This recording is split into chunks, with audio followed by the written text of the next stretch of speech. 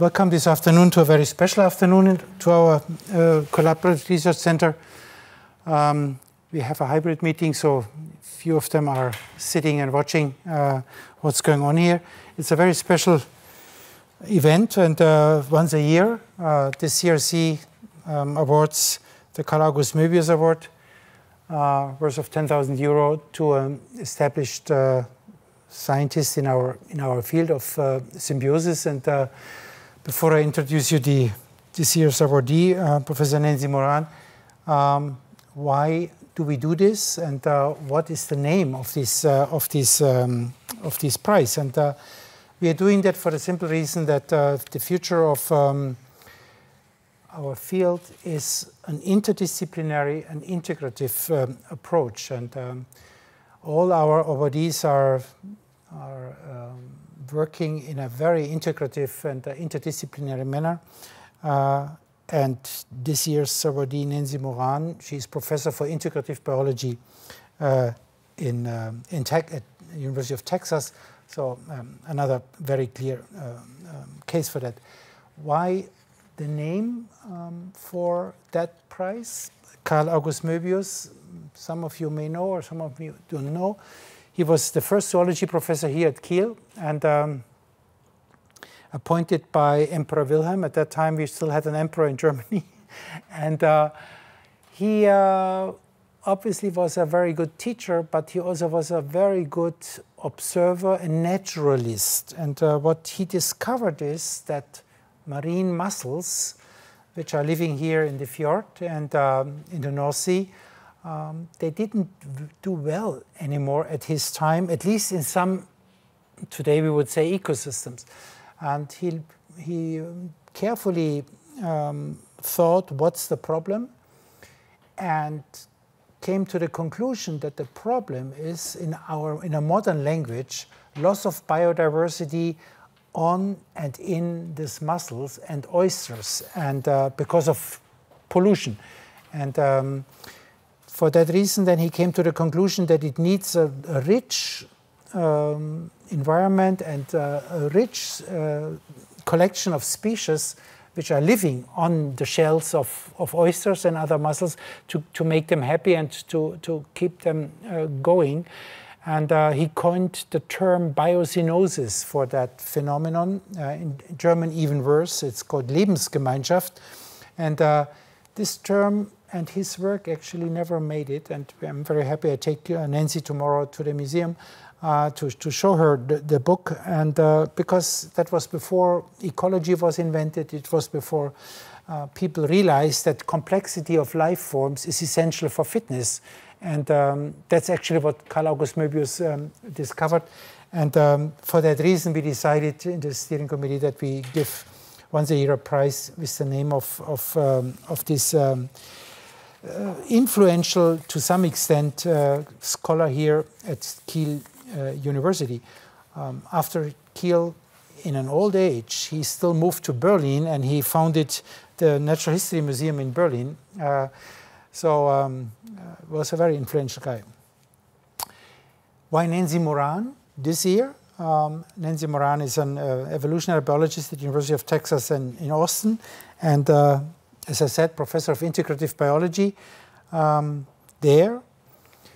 She received her PhD in zoology from the University of Michigan. Then she briefly went to Czechoslovakia. This country is not existing anymore. And then went to Arizona and became professor at the University of Arizona, and finally moved in 2010 to Yale University to have a professorship at Yale. And then she returned back to the South, and since 2013 she's professor at the University of Texas in Austin. Nancy is one of, and probably the leading researcher in the symbiosis field. She was elected as member of the National Academy of Sciences in 2004, the American Academy of Arts and Sciences in 2005. She was in 2010 awarded the International Prize for Biology from the Japan Society of the Promotion of Science. She received the MacArthur Genius Award in 1997, and earlier this year, in January, she received the Salman Waxman Award in Microbiology from the National Academy of Sciences. she must have done a lot of work to get all these achievements.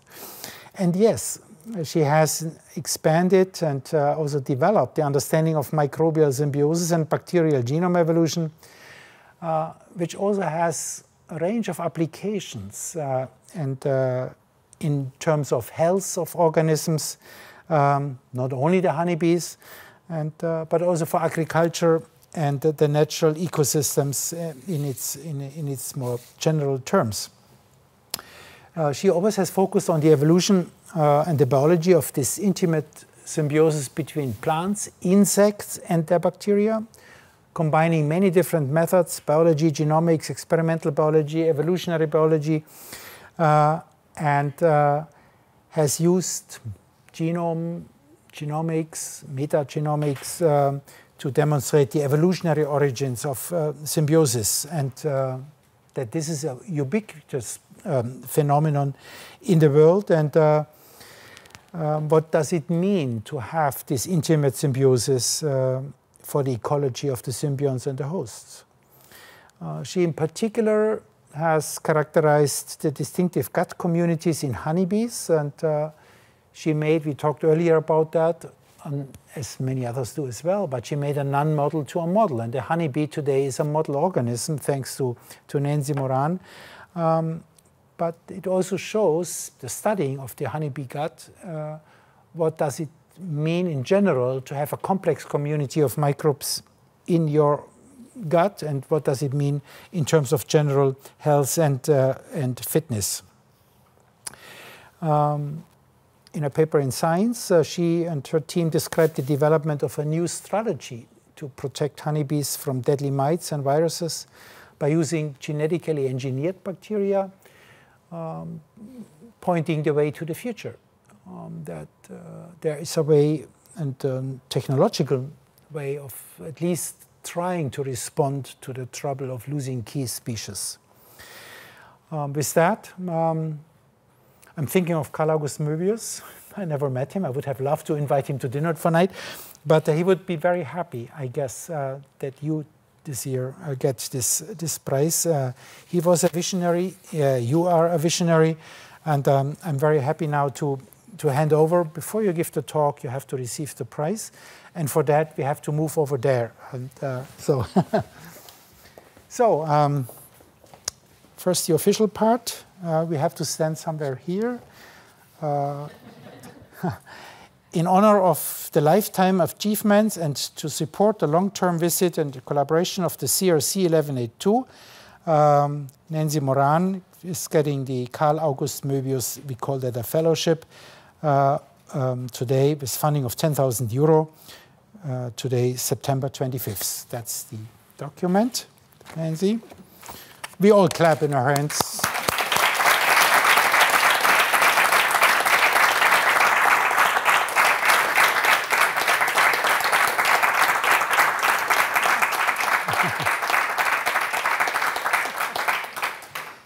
She's continuous traveling, and to make traveling easier, we put something heavy in her travel pocket. That's a little stone. Karl August Möbius, Professor Nancy Moran, Collaborative Research Center Meta-Organism, which you may take home. And to have something special from Kiel, we bring you some smoked fish. Which is chocolate. She looks afraid. Kieler Sprotten, and to make the whole thing then as a decent ceremony, we bring you also a bunch of flowers. So congratulations, Nancy. Thank you. Maybe, yeah. We do the photo later on. That's okay. That's okay. Thank you. So with that, we all wait now for Nancy Moran's presentation, and she will give an overview on symbiosis and the past, the present, and the future of symbiosis. Thank you so much for coming. Thank you. Thank you.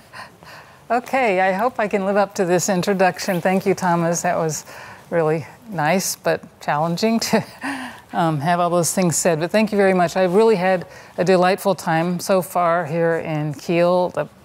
The place itself, but the group today had a lot of great conversations with different people. So you have a really special group here. It's not many places that have this emphasis on symbiosis and interactions. It's quite a rare thing, so it's something special, and it's really fun to be here. So today I'm giving this very general talk. It's not focused on just what's latest in the lab, but kind of a general overview of symbiosis in insects. And I will cover kind of a broad spectrum, but then give some examples that come from work in our lab over the years, a little bit of it more current, and then try to bring things together. And it's a very diverse topic. Yep. Okay, good. Right, so the world of insect-bacterial symbiosis, what we have and have not learned. And I wanted to start with just some thoughts about what drives symbiosis between bacteria and animals. If you think about bacteria, they have all these capabilities. They can use all kinds of sources of carbon and nitrogen. They have many different biosynthetic pathways. They can make all required compounds. They can digest lots of things, all kinds of enzymes. They make all kinds of toxins and bioactive molecules that can kill other organisms. And they have this wonderful ability for horizontal gene transfer, to take up DNA from the environment and to insert it into their genomes and do new things. So they're always inventing new things. But if you look at animals, they have very limited metabolic potential. They basically lack many genes for making essential compounds. They have to get them as nutrients in the diet. And that's true of animals generally. And they have just limited abilities for breaking down compounds, so especially plant polysaccharides. And they do have horizontal gene transfer. It's one of the kind of surprises from genomics, but it's rare. Compared to bacteria, which do it as a daily habit, animals only rarely do it. So what this means is just automatically some things that bacteria can do for animals. One is nutrition. They can make nutrients that animals need in their diets. One is defense. They can make toxins that animals can use to defend themselves. And another is that bacteria are a source of information, or microbes generally, but I'll talk about bacteria primarily. They're reacting to the environment, they're putting out cues, they're giving all kinds of information about the environment that can be useful to an animal, which is relatively slow responding and slow generation time. And this is often important in the development of animals. Animals have these different cell types, different tissue types, different developmental stages, and they can interact with bacteria to sort of guide their development as they go through their relatively complex life cycles. And so we see that a lot, that bacteria are important in development as a source of information and interactions beyond just their basic provision of nutrients and maybe protective molecules. So, I don't know how to get rid of that little thing. Oh, well. So insects. So I mainly have worked on insects, as Thomas said, and insects are incredibly diverse. As you know, they are more than half of all species described and probably half of all species that really exist. They originated a long time ago, along with terrestrial ecosystems in general, moving on to land. The symbioses of insects were rarely studied more than over 30 years ago. It was known they were there, at least some of them were known, but no one studied them, and the main reason is that many of those microbes are not culturable. And so the tools for studying them, there just basically was no real way to study them or even know what they were. It was only microscopy. You could see that they were there, but that was it. And then since around 30 years ago, but especially since about 2007, which if you remember, those of you old enough, that's when next-gen sequencing started. There's been this just explosive increase in studies of symbiosis in general, but insects in particular.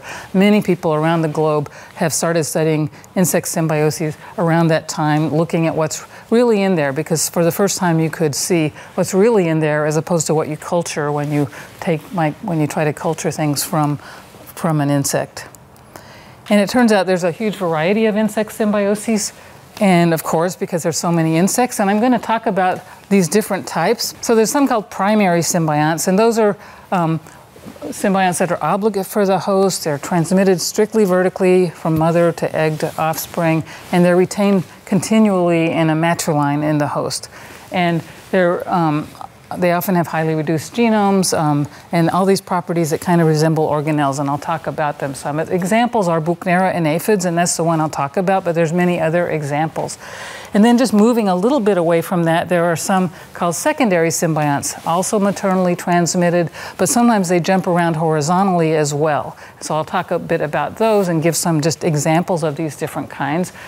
And the example I'll talk about is Hamiltonella and aphids, but there's also Wolbachia, a very widespread symbiont in different insects.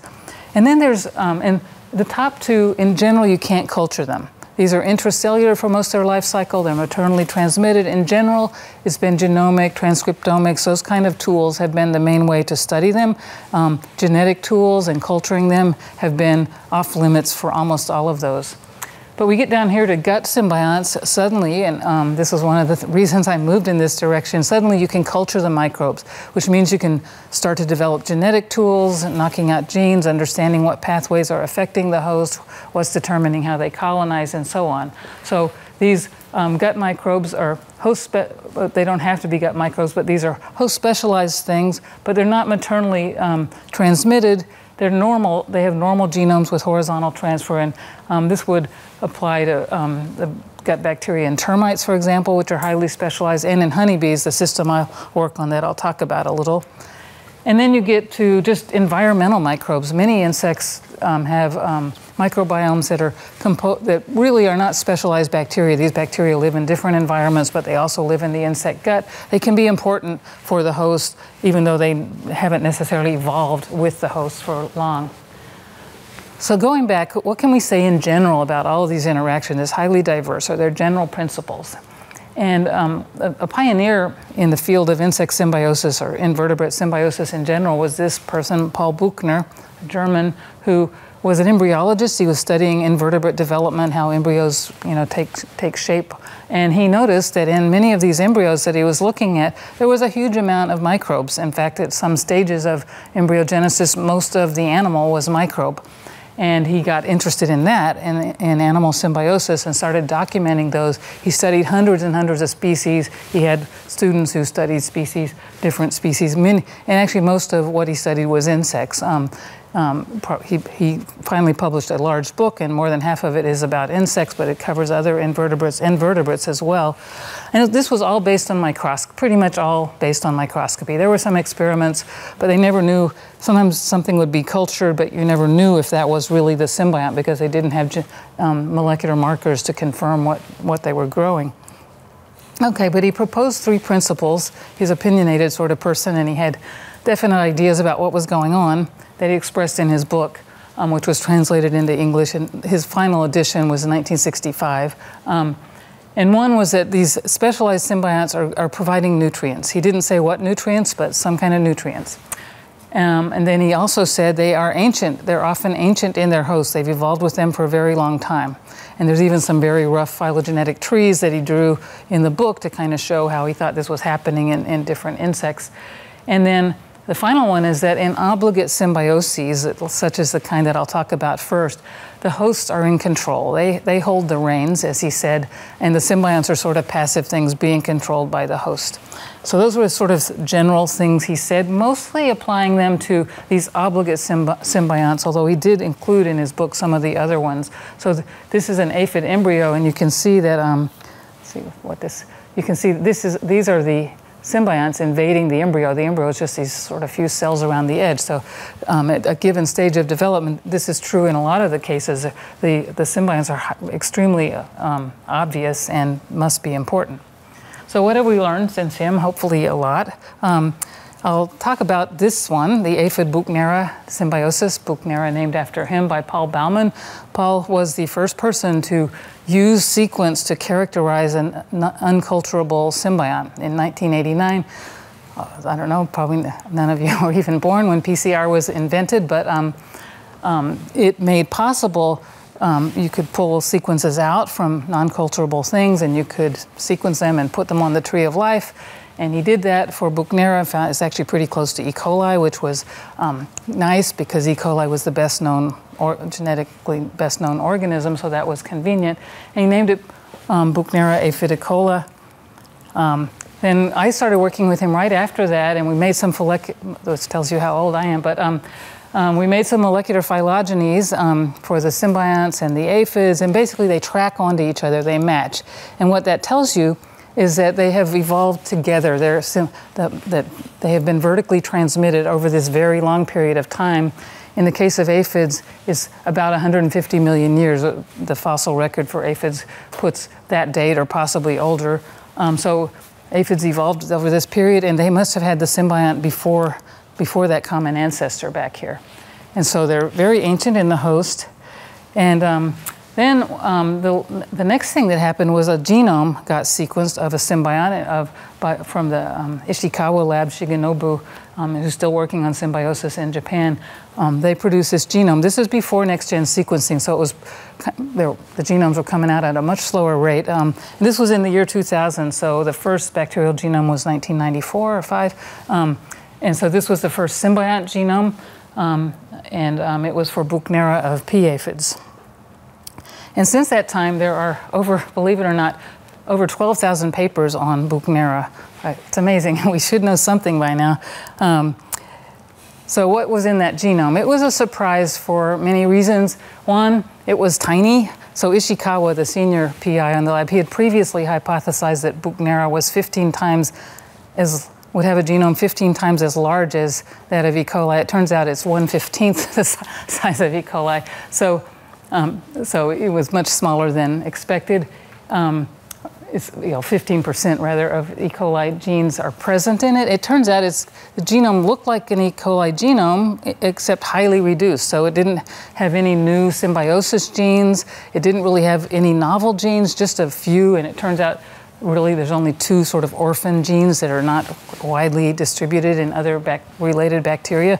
So unexpectedly, it's not like it had a lot of new machinery. It was just looked like a reduced E. coli. In particular, it had lost almost all regulatory genes, transporter genes, and a lot of other things, DNA repair genes.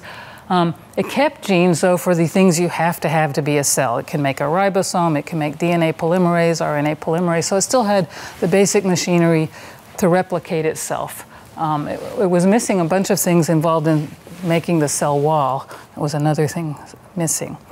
But despite this really drastic reduction, it retained pathways that are expected to be needed to provide the host with nutrients. So the aphids feed on phloem sap. Phloem sap has amino acids. That's the main source of nitrogen for aphids, but they're very highly biased towards non-essential. That is, the ones that animals can make themselves, the cheap amino acids, and they have a lack of essential amino acids. So these are looking at the profile in phloem sap of different plant species, which is what aphids feed on, and basically essential amino acids, those are the ones you need in your diet, and it's also the ones that aphids need in their diet. All animals have lost the pathways for making them. So Buchnera specifically kept the pathways for making those essential amino acids using non-essential ones as substrates. And it specifically lost the pathways that were redundant with those of the aphid for making the non-essential amino acids. So this was just a beautiful, like, wow, genomics actually makes sense. These, it really fits. They were complementary.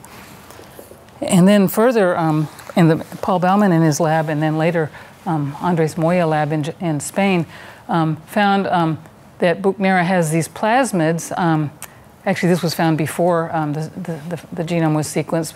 Paul found this plasmid for making tryptophan. It had the rate-limiting enzyme for tryptophan was encoded as a multi-copy operon, implying that this would increase the symbiont's ability to make more tryptophan. So it had a specific adaptation for the benefit of the host. It didn't just keep some old genes. It actually has something new that seems to benefit the host. And the same was found for leucine, a different type of plasmid.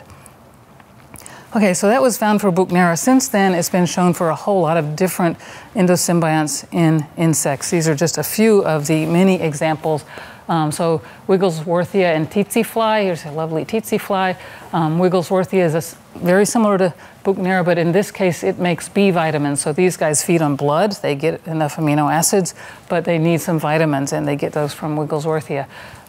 Cockroaches have an endosymbiont called Bladabacterium, and it recycles their nitrogen waste and makes amino acids. And then whiteflies are similar to aphids in feeding on phloem sap, but their symbiont also makes carotenoids, which seems to be required for sap-feeding insects.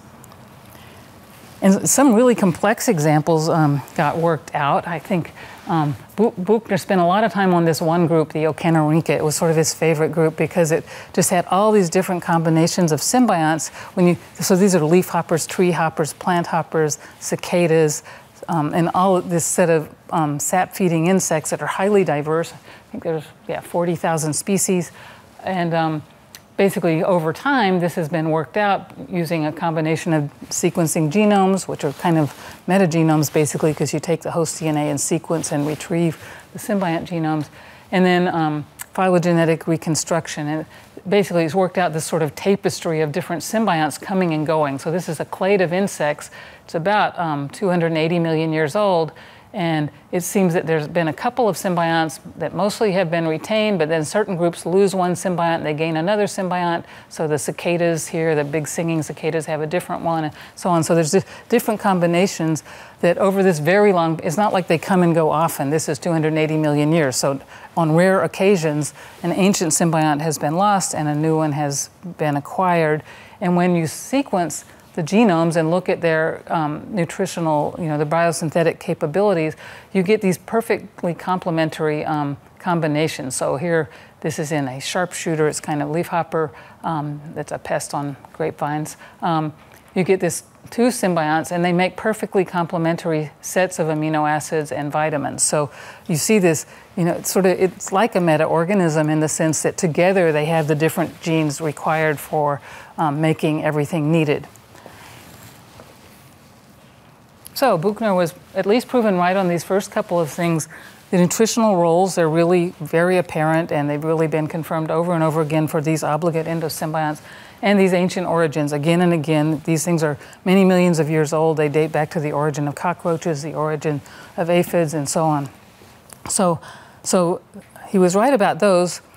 Well, another unexpected finding that came out of sequencing symbiont genomes is that they can be really tiny. Buchnera had a small genome, only 580 genes, but some of the subsequent ones had smaller and smaller genomes. The smallest one, this guy, Nasuia deltocephalinicola, which is in a kind of leafhopper, and it only has about 140 genes in its genome. So it's really tiny, yet some of those are for making amino acids that the host uses. So it's really, actually all of the tiniest known bacterial genomes are these symbionts, which get just beyond what anything else gets. So basically, this is an indication. They're smaller than there's obligate pathogens, such as the mycoplasmas and so on. They have small genomes, and so their pathogens are living in a host. They get things from the host. But the fact that these get so much smaller is really an indication that the host is helping them out. So basically, the host must be adapting to kind of support these symbionts and allow them to lose more and more genes. And in particular, the cell envelope, the cell wall, the genes for making that are gone in some of these small genomes, and that's a lot of genes. So this does actually fit with Buchner's idea that the host is in control with genuine endosymbiosis, so he meant these obligate ones. The host animals are, in all respects, masters of the situation. So that was his picture. And it seems to be true from what tools we have to look at these symbioses. And there's been a lot of work using genomics, transcriptomics, just various in situ microscopy techniques and so on to kind of look at the life cycle of the symbiont within the host. And in Buchnera and aphids probably has had the most attention. So we can do transcriptomics, and I won't go into details, just show you some of the studies in general. So you can look at gene expression, and there seems to be this tight coordination. The Buchnera occur in these specialized cells called bacteriocytes. There's a picture of one over here. They're large cells, and they contain 10,000 Buchnera in each one. the whole cytoplasm, so the green here is Buchnera, a probe for Buchnera, is filled with Buchnera.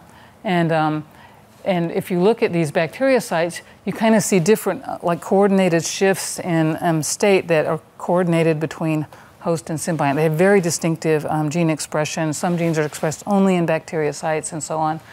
And you can see that this is one of these embryos being colonized at a very specific stage, and people have looked at what genes are being expressed in the embryo at these different stages, and it's a very choreographed and predictable succession. So we can say that even though we can't knock out genes in Buchnera, and aphids are not good genetically either for CRISPR, but we can see that it's a very highly derived system where the host does seem to be in control.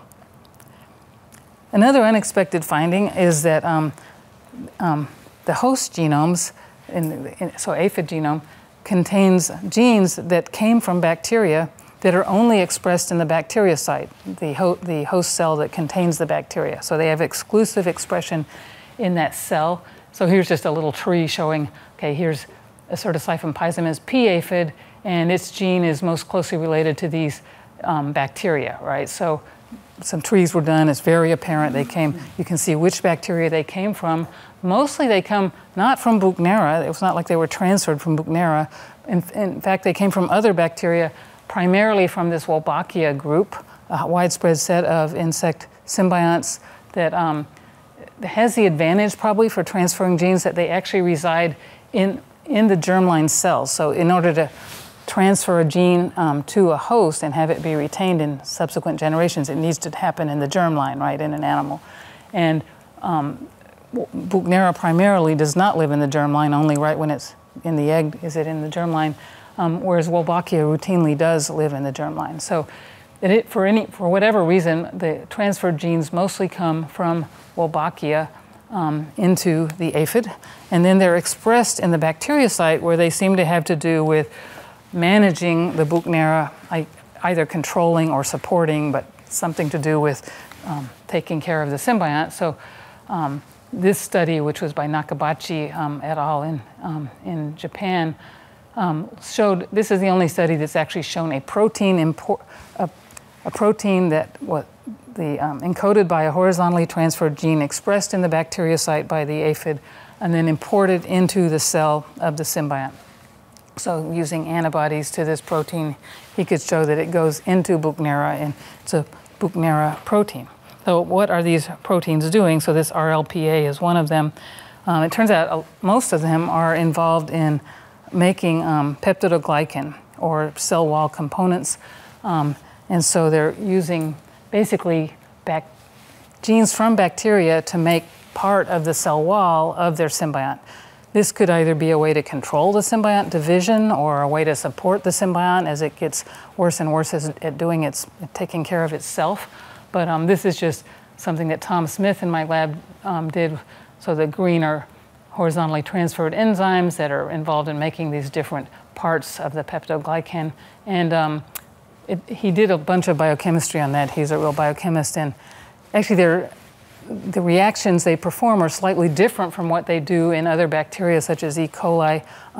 Apparently, they've sort of increased their activity. Sort of what was a side reaction, a sort of promiscuous side reaction, has become their main reaction in Buchnera. So he expressed these things in E. coli and looked at what their activities were and compared them to what they do what the E. coli versions do. So this is not the only example. The first case that was shown for a similar case was in mealybugs, another kind of sap-feeding insect. And this was done by John McCutcheon, a former postdoc of mine, who basically showed that making the cell wall is dependent on horizontally transferred genes that are now in the genome of the host. So the host is making the cell wall, or much of the cell wall, of the symbiont. And these are not the most extreme. There are some symbionts that have lost, Buchnera still keeps part of the machinery. There are cases where from the genome we can see they don't make anything of their cell wall. The host, and those are less studied so far, but it seems to be totally on the host to take care of that. So there's, these are not things we expected to find. And it's really interesting. So one thing I haven't told you about this kind of symbiont is that they have these tiny genomes. They're not only tiny, they're very fast evolving. Their proteins evolve very quickly. They have an excess of A and T in the genomes. They have an excess of amino acids with A and T in the codons. So they have very rapid evolution, and they look almost non-functional because they're just biased in these ways. And so this is a tree, kind of an older tree, but this is a tree of all bacteria, right, with different bacterial clades and different colors. These long branches here, so this is a protein-based tree, an amino acid-based tree. These long branches are insect symbionts. They go crazy in terms of their rate of evolution of these genes. So, but they're still functional, and in a few cases that's verified, but obviously they have to be functional because these are ribosomal proteins and required genes. So what are the features of these genomes? They lose genes. I didn't mention they never take up genes. There's no horizontal gene transfer into these genomes. They don't have phage. They don't have mobile elements. And they have this fast protein evolution genome-wide. The proteins are thermally unstable, and they have extremely high expression of heat shock proteins, which is probably a counter-adaptation to kind of keep the proteins working and folded, even though they're so unstable. So all of them have converged on the very high expression of heat shock protein.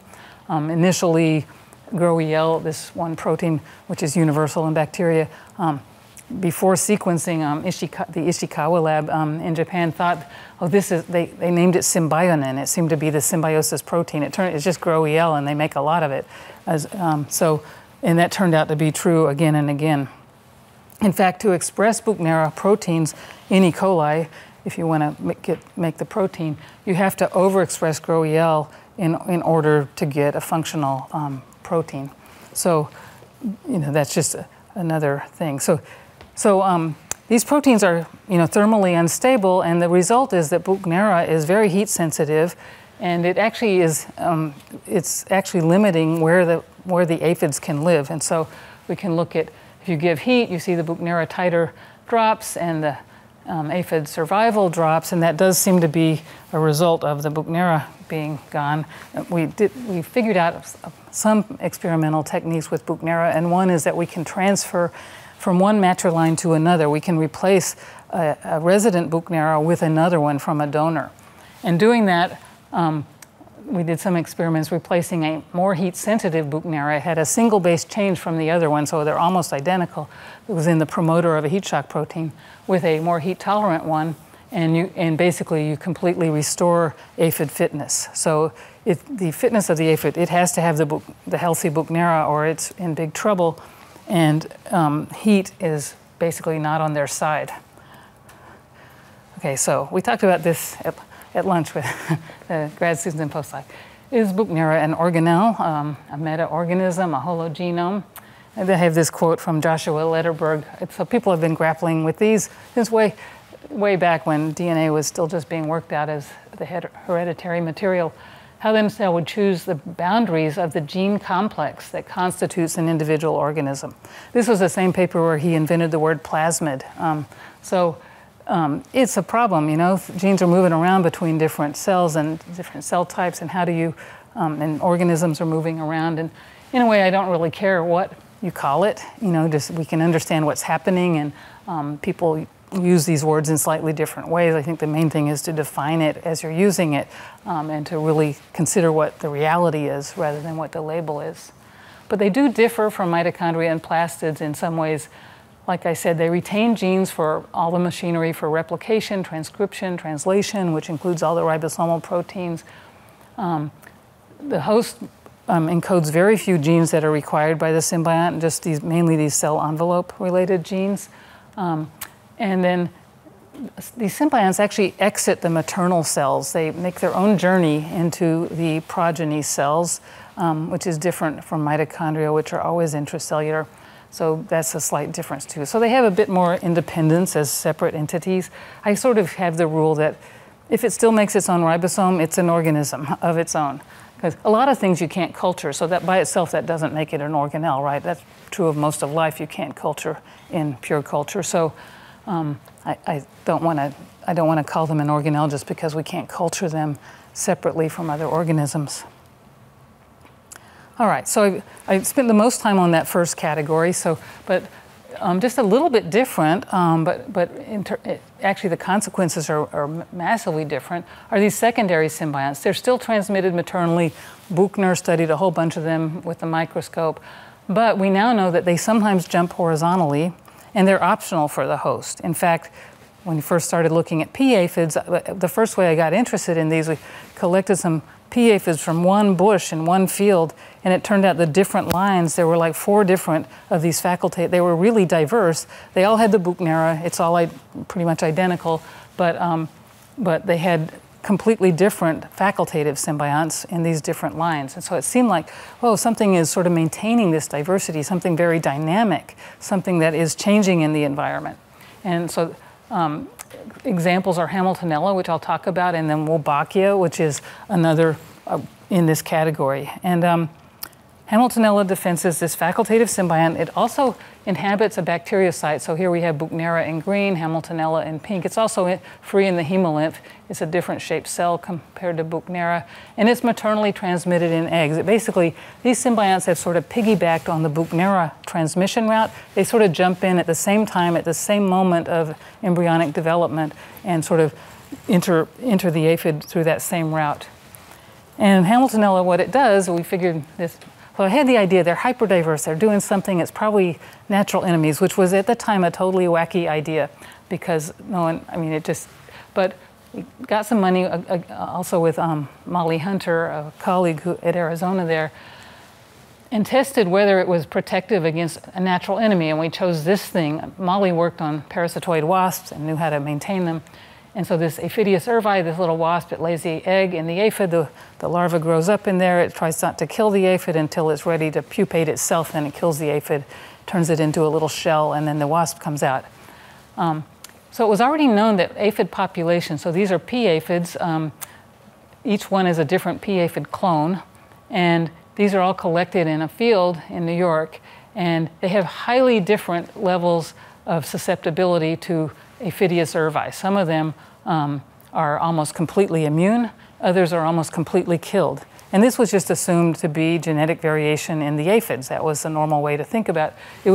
It was a permanent feature of these different clones, and it was assumed to be genetic variation in the aphid. And it was of interest in part because it really affected whether or not biocontrol using this wasp would be effective.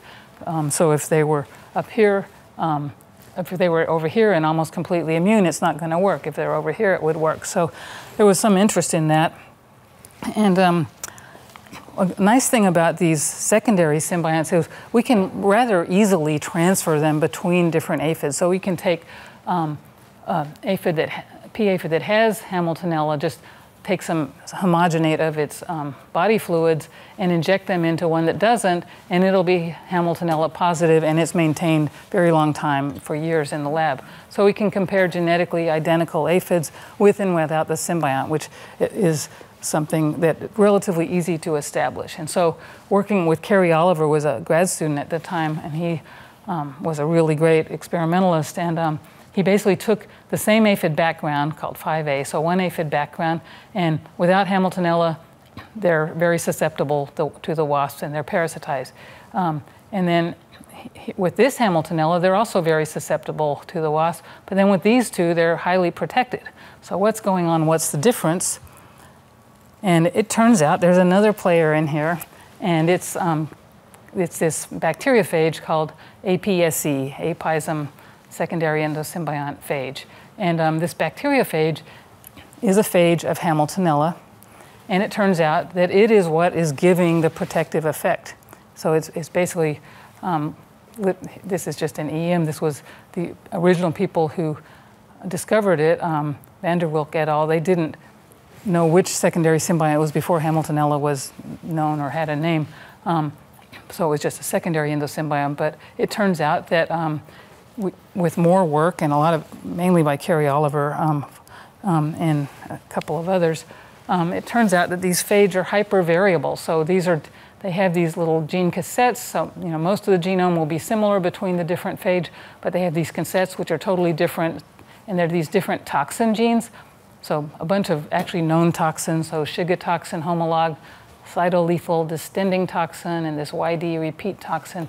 Different ones have different toxins. So it's hypervariable. It's sort of like, it's like an arms race where it turns out that the wasp can actually evolve to overcome one of these toxins. And so long story short, there's this kind of very, very dynamic arms race between, on one side, the aphids, Hamiltonella, and the phage, and on the other side, the wasps. And if you go out in the field and you just screen for who has APSC and who's susceptible, it's very highly predictive of who's going to be resistant to the wasps. And then in the lab, we found that if you eliminate APSC, so just through drift, you can isolate clones that they still have Hamiltonella, but it has lost the phage. And when it loses the phage, it totally loses protection. So it's very clear that it's the phage and presumably these toxin genes. Okay, well, I mentioned Wolbachia is also in this category of symbionts, and it turns out, for a long time, Wolbachia was thought to just play these reproductive tricks, and that was all it did, was infected males would sterilize females. Well, it turns out that actually it has another major phenotype, one that's much easier to explain in terms of how selection works. It helps the females have more babies. It protects them and is, again, defensive. It protects them against RNA viruses. And this was first found in Drosophila by Luis Teixeira and also the Scott O'Neill group in Australia on the same, almost the same month they discovered it independently. And so you have your uninfected line in black here, and the ones with different Wolbachia have much higher survivorship, some of them, to these different viruses. These are two different viruses. And here's the controls. And an interesting thing is, so this is a control Ringer solution. And the interesting thing is the most protective Wolbachia actually are costly when the virus is not around. And this is something that's found pretty often, that these facultative symbionts are actually costly. They're actually deleterious if that environment, namely, say, this pathogen or parasite, is not in the picture. So I just want to talk about this one other system. This is new stuff in the lab. Jerry Maeda, grad student. So Fukatsuya, sort of like Hamiltonella, facultative symbiont, seems to protect against fungi.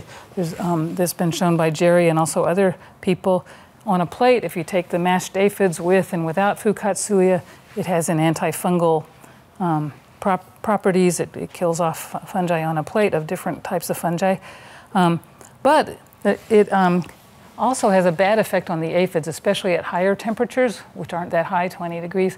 It causes all these deformed embryos. So it's a crazy combination. It protects, but it's also messes up aphid development for some reason and causes very low fitness as a result, very few normal offspring. Well, it turns out Fukatsuya makes a toxin. It has a 38 kb polyketide synthase that this cluster, which is very close to some pathways known from Pantoia, actually Pantoia glomerans isolates. And so basically it's probably making a very similar molecule.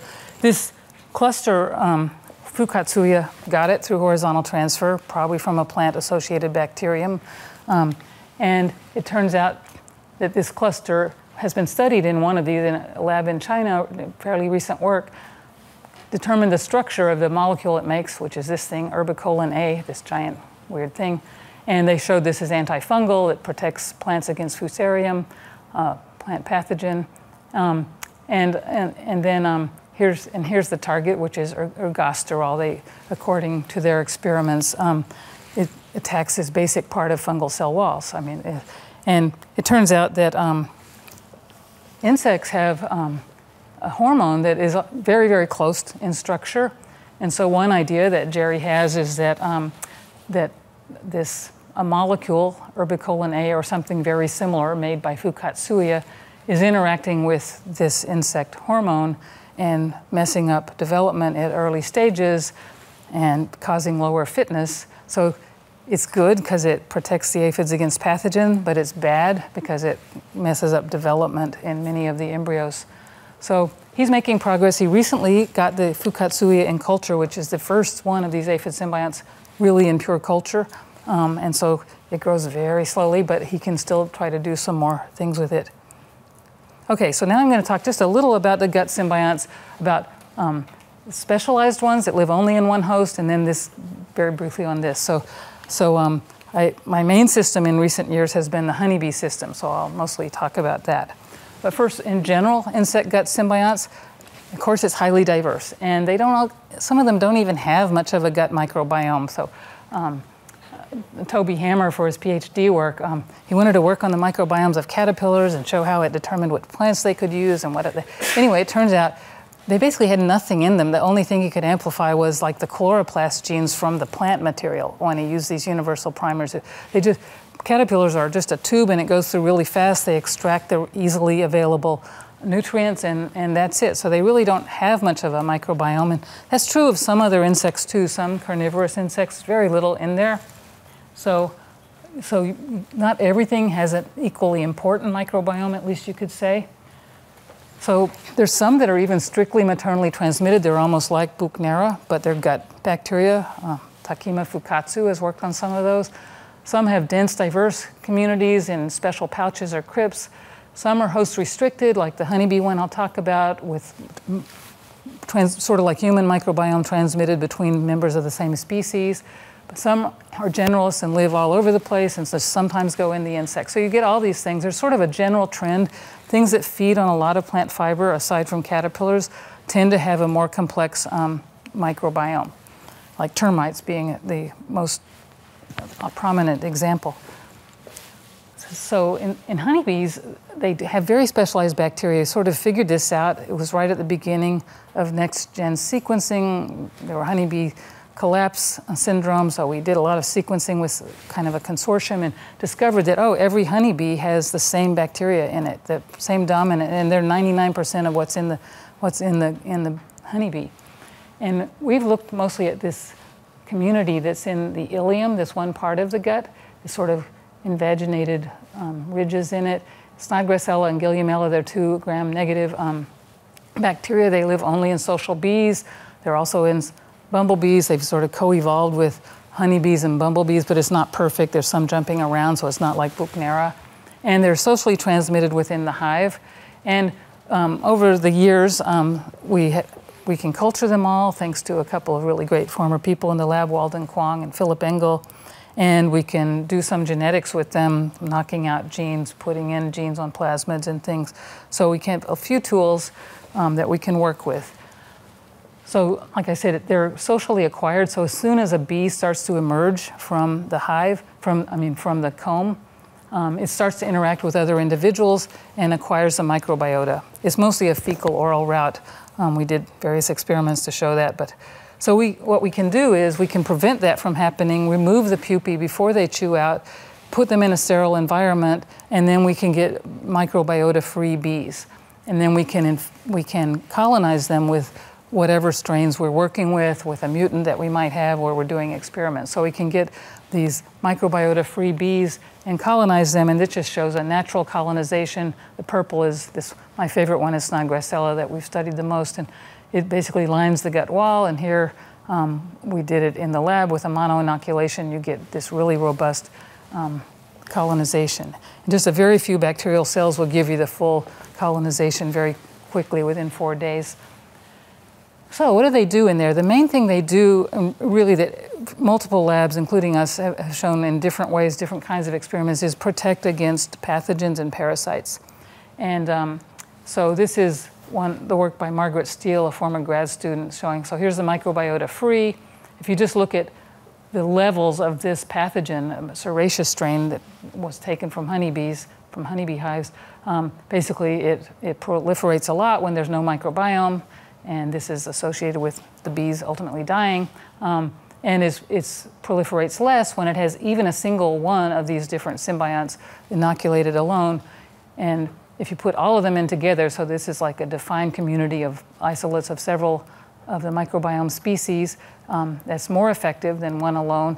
And if you just take a conventional gut microbiome from another bee, it's also more protective. So they're protective, and they're very vulnerable if they don't have the microbiome. So just looking at Snodgrassella, this one species, basically it protects. So basically, if you have Snodgrassella plus the pathogen, you're better off than if you have the pathogen alone. And it turns out that if you have heat-killed Snodgrassella, it gives some protection. That kind of implies that just stimulating the host immune system is giving some of the protection, but you get much more protection when you have the living Snodgrassella. So some activity of the bacteria seems to be adding to that. So Margaret did some microscopy. It seems that Snodgrassella forms this biofilm on the epithelial cells in the ileum that is protective, maybe just physical protection, forms a layer that's, Serratia needs, to really infect the host, it needs to cross the gut wall, and so that might be part of it, that it's just a physical layer that protects them. This is showing the Snodgrassella biofilm. It's this one here.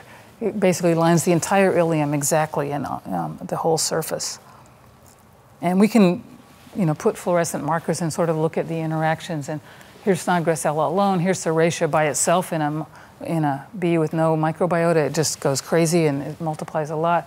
And when they're co-infecting, you get reduced proliferation of the Serratia. That doesn't really tell us exactly the mechanism, but so I don't want to go. I only have a few more slides, so sorry. Okay, yeah. I didn't know your introduction would be so. So this is, what is Snodgrassella, how does this work? And here are just some experiments where we can look at, these are 3 antimicrobial peptides of bees, and we can see that if you give, so microbiota free is kind of the null level.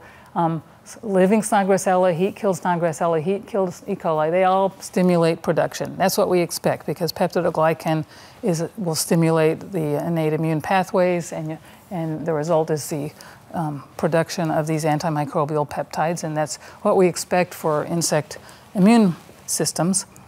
But then an interesting thing is if you look at some of these signaling genes, so cactus, dorsal, relish, are the upstream signaling genes in the toll pathway and the IMD pathway, the main innate immune pathways in insects. It turns out that if you look at heat-killed Snodgrassella and heat-killed E. coli, they don't differ, and these pathways are stimulated compared to the microbiota-free. But the living ones are actually, really quite different from the heat-killed ones. They seem to actively be doing something that is suppressing the stimulation of some of this signaling. So there's some kind of interaction. We don't know how. We don't know what's delivered to the host. That's really one of the things we don't know. But there seems, it's co-evolved with the host a long time. It's probably interacting in a somewhat complex way with the immune system and pulling some things up and some things down, and so we're still figuring that out. One little clue, this is a study that Tom mentioned, I won't go into much, but we've done some genetic engineering on Snodgrassella. We can colonize the bee with it, robust colonization, and we put in different plasmids that produce double-stranded RNA, so you just have promoters in both directions, and the double-stranded RNA is targeting we've targeted different things. We can target a gene of the bee and knock down expression of that gene in the bee. We can target a RNA virus and lower the amount of virus in the bee. And we can even target the mites that feed on the hemolymph of the bee. And if you target an essential gene of the mite, you can kill the mite, the varroa mites, which are a big pest on bees. So all of this, that's cool. And the thing is, it definitely happens. We can find the RNA in the bee, even in the head of the bee. We can affect gene expression in the head. So but what we don't know is how it gets in there. How does the RNA, it's not really part of standard insect physiology that RNA can cross the gut wall and go into the bee. But somehow it does it. And so we've looked into different things, sort of membrane vesicles of different types, which is actually our top candidate for how this is crossing into the bee. But so far we don't know. Still, that kind of delivery might be how Snodgrassella interacts with the immune system too, or does other things in the bee. We're probably just here piggybacking on some natural thing that actually already happens in the symbiosis. So this is collaboration with Jeff Barrick, a colleague, has been great, a synthetic biologist, evolutionary biologist, been great working with him. Sean Leonard, former student, and PJ, who's a current postdoc, who's continuing some of this. Okay, so another thing the bees do, and Gilliamella in particular, this other symbiont, is break down plant cell wall components that are in the pollen grain. So that's kind of new. No one ever knew that. And actually they get some energy from it, short chain fatty acids that are released, which no one knew. A lot of people study bees and bee nutrition because they're so important, but this actually is a new element. And we thought there was just one species of Gilliamella doing this, and then looking more and more and getting more and more isolates. Jane Ludvigsen in Norway actually figured out actually there's at least one more species, and she described it, Gilliamella apis. So apis and apicola. If you take the bee, you'll find they're always both present in the bee. They're very close. 16S is like 1 to 2% divergence. They're very close, but they're both there. They've diverged in the bees somehow. And we did some work just showing, one thing we're interested in is how does this diversification happen within the host? And we did some work on looking at their genomes and their metabolic capabilities, and it turns out Gilliamella, they have very different metabolism even though they're very closely related. Gilliamella apis has the machinery for using urea, sort of nitrogen waste products. Gilliamella apicola doesn't. And that's relevant because when we looked at where they live in the gut, one of them lives up here, and this is right where the Malpighian tubules dump into the hindgut. So if you know insect anatomy at all, Malpighian tubules are basically the kidneys, and they dump the nitrogenous waste into the hindgut, and then it goes out that way. And so there's this big input right here of those waste products, and this species has specialized on using them, whereas this Gilliamella apicola down here is the one that has all the enzymes for digesting carbohydrates. The husks of the pollen tend to accumulate right down here at the end of the ileum, and so it has a lot of machinery for breaking down all these carbohydrates, which Gilliamella apis doesn't have. So they've separated into different niches. We don't know if these different niches are what drove the separation. There's also a lot of, I was talking to Daniel about it too, there's a lot of machinery for bacterial warfare in these genomes. They're all at war with each other and competing, and that might actually also cause them to diversify and separate where they live. So, but we can see that this is going on. So I just have one slide on this last system. I've never worked on this kind of system. So these are, say, gut microbes that are in insects like Drosophila and the gut microbes of mosquitoes. They're very erratic. They have different individuals in different locations will have different bacteria. There's not really much of a core microbiome. It's just very different. Studies show that they are important to the host. Host development can depend on them, but these niches might not be important to the bacteria. They live in many different environments, and so insect guts might be minor in their lives. But some really amazing work has been done on these too, and this is work by Carrie Kuhn. She was a postdoc in my lab, but then all this work she did at University of Georgia as a PhD student, and she showed this amazing thing. So they were trying to grow mosquitoes axenically with no bacteria, and it turns out they cannot develop without bacteria nearby. And it turns out that it doesn't matter what bacteria, they can be different between different habitats. Almost all bacteria can cause this.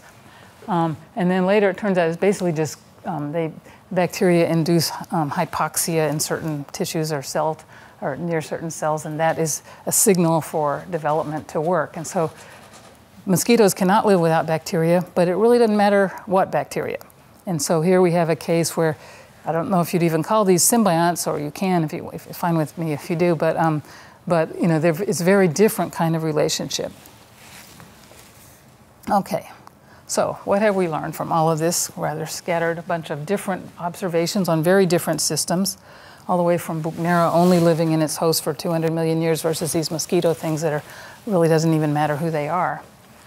So basically you have to think about symbionts to understand insect biology. The resistance to parasites, the nutrition, the thermal tolerance, all of those things are being governed by symbionts in many different groups. So even insects like mosquitoes that don't have specialized symbionts, they still depend on, usually it's bacteria, microbes anyway. And I didn't talk about them much, but there's a lot of people in different labs around the world trying to use knowledge of these symbionts to control or support insect populations. So we've done a little with honeybees. There's a lot of insect control efforts with these.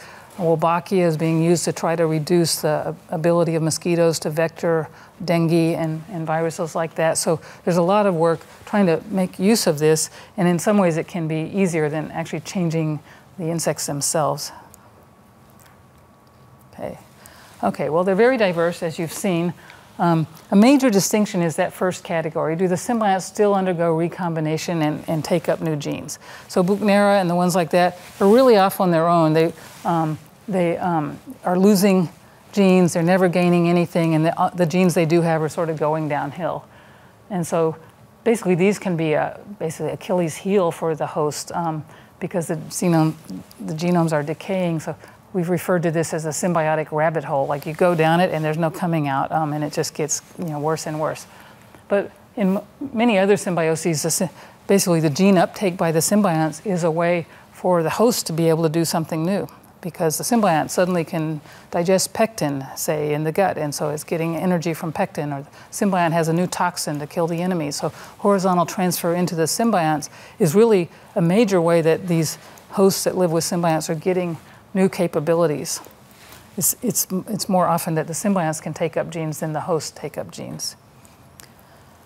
So yeah, so basically this other finding that horizontal transfer actually into the insect genome is very connected to these intimate symbioses. So it's pretty interesting that that has happened in numerous different systems now. And this is something we would not have dreamed of even like a decade ago. It was really a surprising thing. So what do we not know? One thing is, there's all this diversity. Can we generalize at all? What can we say in general? And I think we will be able to say something, maybe not over all of the systems, but some very repeated patterns that we'll see. So one thing is, what are the fundamental barriers to formation and maintenance of host-restricted symbiosis? It's happening repeatedly, but it's not happening everywhere. And there must be something that prevents it in some cases and allows it in other cases. And an illustration of that we can look at, and we can see that these specialized symbioses are actually really common in some orders and in some groups of insects, and almost non-existent in others in terms of specialized symbioses. For example, if you look at Lepidoptera, a huge order, butterflies and moths, they have none. They don't have any endosymbionts of the type like Buchnera and stuff. There's many, many thousands of species of Lepidoptera, and none of them have this kind of association. Whereas in Hemiptera, it's arisen many, many times. Like most Hemiptera have these kind of associations. Coleoptera have them quite often too, and Diptera. So it's some kind of difference between these major groups, it seems like. One of them might be immune system differences, and I'll just point out that Lepidopterans are where antimicrobial peptides were discovered. They have very intense antimicrobial peptide, antimicrobe responses in terms of their immune system. They have more families of antimicrobial peptides than any other group of insects. So, maybe it's hard for a symbiont to move in if you have that kind of immune system, maybe.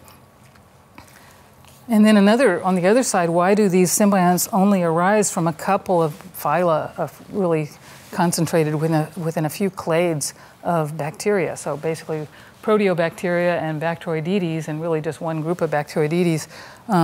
Basically all these cases of at least endosymbionts that live inside cells come from these groups. There's a lot of other bacterial phyla that are all around that the insects encounter, but they do not become endosymbionts.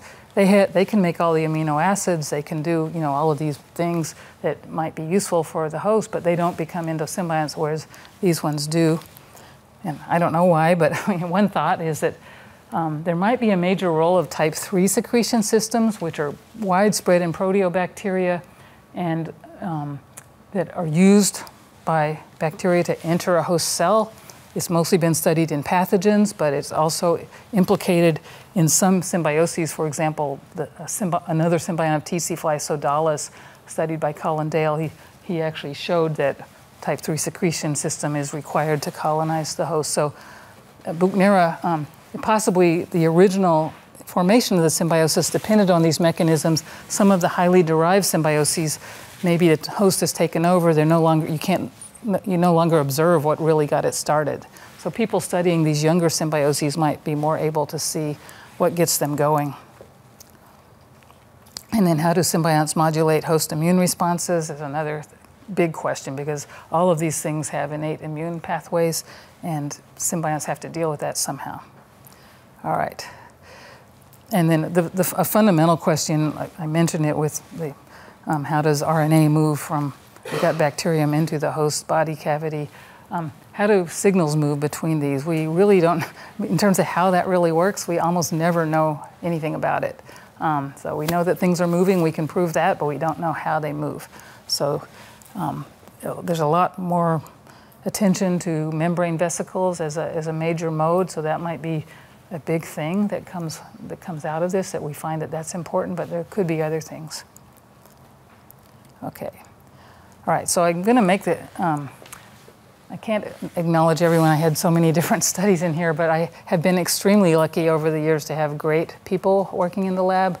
And it just, you know, they leave at some point, but then other great people have come, so it's really been tremendous fun over the years to work with all of them. I work closely with Howard Ochman, who's my husband. He works on bacterial genetics and genomics. We have separate research programs, but the group interacts a lot, which I think is really good for them. And I made this slide. These are the former people in the lab. It makes me feel really ancient, actually. But I'm really proud of all these people who now have their own labs and they're doing their own thing, usually on insects, and actually more than half of them it's insect symbiosis of some kind. So they're all over the place with labs studying different things. So with that, that's it. Thank you.